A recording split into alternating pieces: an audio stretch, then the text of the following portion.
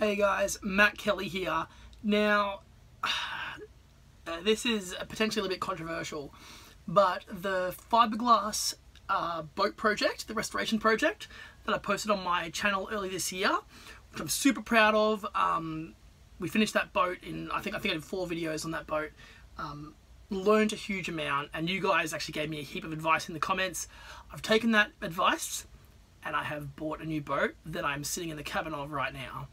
Now, this is a little bit controversial. To be honest, I thought I was buying something that didn't need as much work as the old little 12-foot Yalta-craft. However, this is the problem with buying sight unseen on the internet. You end up with things that are potentially more work than you thought they were. Now, I'm excited. It's a great base to start from.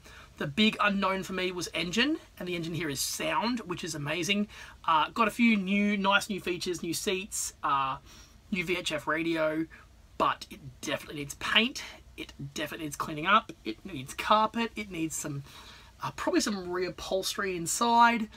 It needs some work. It needs some work. So I'm going to vlog it. I don't know whether I'll do the same format and as much depth that I did in the past boat build, but that's where I'm at.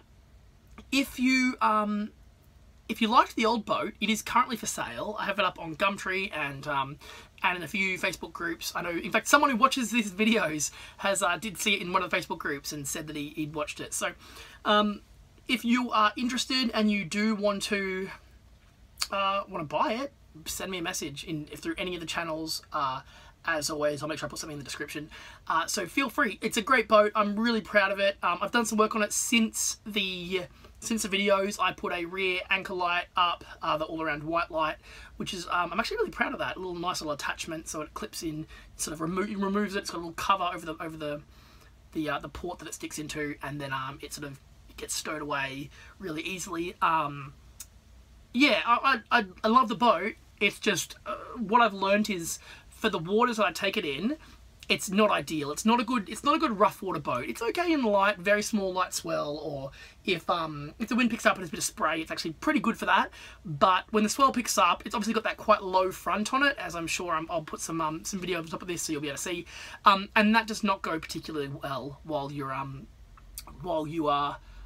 motoring. A few little situations where water sort of waves didn't come over the front, but I got to the point where I was like, it could, and that's what's made me jump up to what I'm in right now.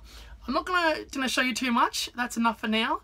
I'm just stripping right now, just getting rid of as much as I can. So I'm gonna keep at it. Thanks for watching and stay tuned. This is gonna be a bumpy ride, but I'm excited. Talk to you guys soon.